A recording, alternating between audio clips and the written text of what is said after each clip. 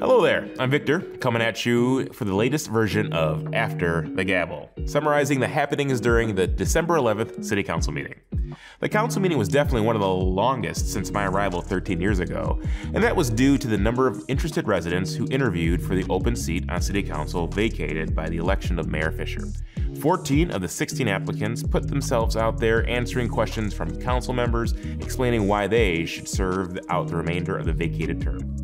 We anticipate City Council taking this matter up at their next meeting on December 18th. Council heard from a few individuals who were interested in serving on the city's Board of Review and Zoning Board of Appeals, two very important boards the organization relies on heavily. All those interviews took us to just past 11 p.m. When council got to the consideration portion of the meeting, they only had to act on two items. One was a required debt elimination plan that's required by the state of Michigan, and this was for the Capital Improvement Fund. These were dollars funded by the general fund that facilitated some significant purchases.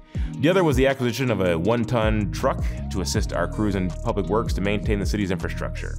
Please take a look at the city's podcast, Now You Novi, which is available on where you get your great podcasts. In addition, take a look at the city's website for all the volunteering, engagement, and events that are happening throughout this great city. Thanks a lot for watching. Take care.